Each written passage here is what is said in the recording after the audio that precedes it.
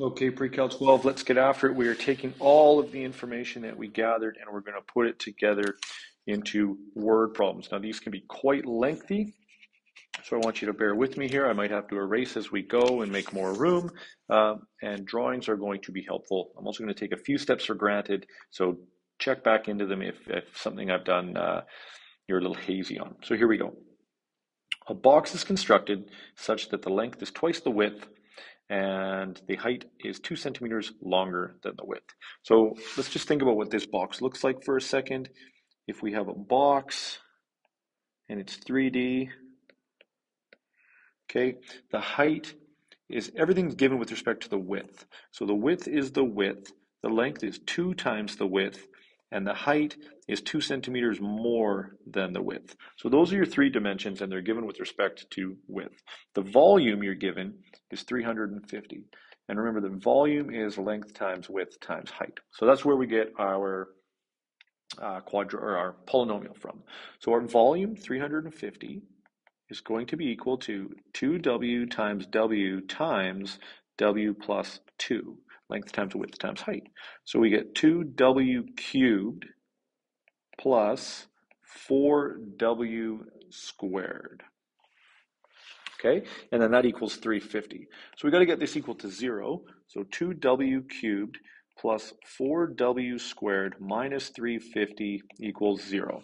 Now here's a part that I'm going to take for granted in the video, but now divide everything by 2, because that allows us to get just a more simplified version of our polynomial, because so it limits the potential roots. So rational root theorem is going to give us plus or minus 1, plus or minus 5, plus or minus 7, plus or minus 25, 35, and 175. We don't need to consider negatives because a width is a length, right? And it can't be a negative value. So you really only got to test your positive values. And you want to just try some. Now, if I tested 1, so we'll just call this polynomial. If I did p of 1, which this is what I'm not going to do on the screen, you end up with a remainder of negative 172. So that doesn't work. But when you do p of 5, you get a remainder of 0. So that's what we're going to use to factor this polynomial. So we have a 1, a 2, remember we have no w value, so a 0, and then a negative 175, and we have a factor of 5. So now we do our synthetic division, and we end up with, as expected, remainder of 0. So we have this factored form. We have x minus 5, or w minus 5, I'll just use x because I wrote it down, and then x squared plus 7x plus 35. Now, there's going to come a moment many times where this portion of our quadratic isn't easily factorable, so we need to remember that we can always use the quadratic equation. Now, the quadratic equation, negative b plus or minus the square root of b squared minus 4ac all over 2a. So I'm going to plug that in, and I get negative 7 plus or minus the square root of 7 squared, so 49, minus 4 times 1 times 35. And oftentimes in these questions, what you'll find is you get a discriminant, the value underneath the root symbol, that comes out negative. In this case, we get negative 7 plus or minus the square root of negative 91. And that's not allowed, right? That's a big no-no. So you get no solution from the quadratic equation. So what that does is it leaves us only one answer, x, but remember x is our w in this case. We get w equals 5. So that's our only solution. The width of the box is 5, which means the length is twice that, 10, and the height is 2 plus that, 7. And just like that, you've solved all sides of the box given only one dimension, which was the volume. So there you go. This is going to be one of your general questions. You're going to see stuff like that. Another question here, we got a little vitamin capsule. Okay, so it's a cylinder with 2 half spheres on the tips, right? So it's your basic sort of vitamin capsule. And on the right here, you see I've given you the equations for volume of various shapes. So that's the volume of a sphere. Now remember, we have 2 halves, which means we would have 1/2 of that, but then multiplied by 2, that's still going to be the volume of our sphere. Here is of the 2, half spheres. Here's the volume of our cylinder. And then here is the volume of the whole thing. Now, in the notes here, there's a really, really solid breakdown, but I also want you to get used to tackling this from one other way. And what that other way would be is to work out this volume algebraically first. So let's do that, because there are going to be a few moments in the workbook where I've asked you to solve for the polynomial, but then use Desmos, because we can't always use the rational root theorem to find our roots. If the roots are not rational, then we can't use it. So this is an example where you could find them using the remainder theorem and the quadratic equation, but instead I'm going to work this out and just tell you to try Desmos. So if you work out this equation, your total volume given is 108 pi, okay? And that is equal now to 4 over 3 pi x cubed, and in this case, x is our radius, that's what we want, and then plus pi x squared times 14 minus 2x. Now, if you notice, you have a common factor of pi in both values and in the solution, so you can just cancel out the pi, and it just makes life a little bit easier. By pi, by pi, by pi.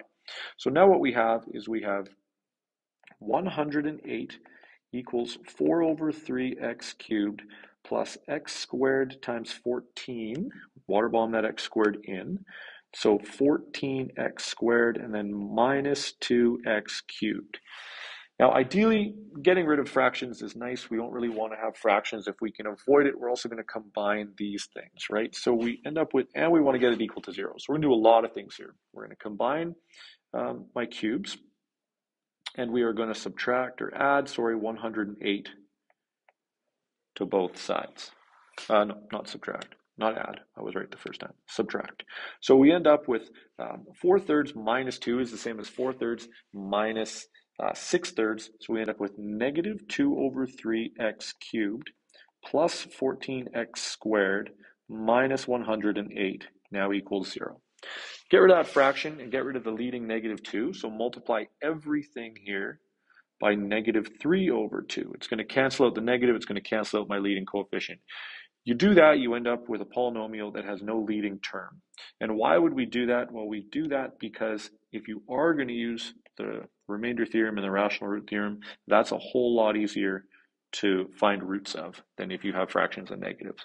But in our case, what you're going to do now is you're going to take this quadratic, you're going to plug it into Desmos. And what you're looking for is you're looking for x-intercepts, because those are your roots. Now, when you plug it into Desmos, you're going to get some solutions. You're going to see it crosses 3 times. You get x equals 3. You get x equals 20.62-ish, and x equals negative 2.62. So those are your solutions. That's what you would get if you factored and used the quadratic equation. And then you got to consider what the heck these mean. So here, this is my radius, and it's 3. That's not too bad. 3 millimeters for radius sounds pretty good. 20 millimeters for radius, that's not possible. If you plug that in this part of the equation, the 14 minus 2x, you're going to end up with a negative value. So goodbye. And then you just can't have a negative value. So goodbye. So the only root that we can actually consider is that one. So x equals 3, which means my radius is 3 millimeters. And again, in the notes package, I worked through this step by step by step, but I did want you to practice this using Desmos because it's a handy tool as well, and knowing how to interpret Desmos can be very helpful. So a couple more here. I left extra room on the page to do it, but since we went to Desmos, I'll leave this one. So here we have an open rectangular box. So there's my box that's open, and we've cut a square out of each corner. So we're kind of cutting out a corner there and there. We're cutting out a corner there and there. And we're cutting out a corner there and there. And we're cutting out a corner there and there. So you can fold the flaps up.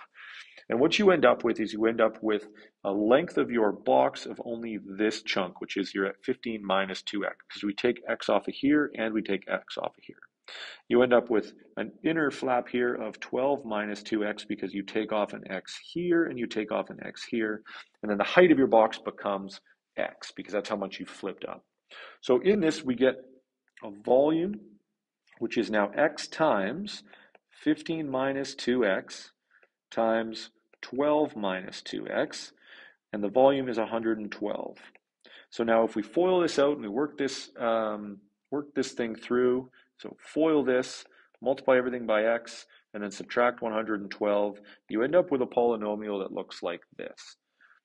4x cubed minus 54x squared plus 180x minus 112. And again, if you look at all of these numbers, they're all even, so divide them all by 2 because it just makes using the rational root theorem a little bit easier. And now using rational root theorem, we're looking at our potential roots. So it's, remember, plus or minus the roots of 56 over plus or minus, or the factors of 56 over plus or minus the factors of 2. So in this case, you get quite a lot, but if we just start with the small ones, 1, 2, 4, 7, 8, and then you would keep going. But again, consider that you're talking about a box. If the x gets bigger than 6, you're going to end up with a 0 width, right? This part here becomes 0. So we don't even worry about 7 or 8. The only roots we have to try are 1, 2, and 4, and they can't be negative. So if we plug them through using the remainder theorem, you find that when you do p of 4, you get 0. Great. So from there, we're going to do synthetic division. And we're going to go 2, negative 27, 90, negative 56. Run that through, and you end up with your new quadratic. So you get x minus 4, and then 2x squared minus 19x plus 14. Now again, just for simplicity, let's plug that into the quadratic equation. When you plug that into the quadratic equation, you end up with 19 plus or minus the square root of 249 over 4.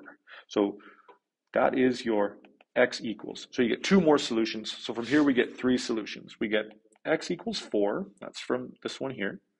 And then when we calculate the quadratic equation result, you get 2 solutions. You get x equals 0.81, and you get x equals 8.69. But again, that's too big. Too big. It's going to give us 0 width, so we reject that one. And there's a little caveat in the question here that says your x value that you cut out has to be greater than 1. So again, we have to reject that one. And then nice, we only get 1 more solution.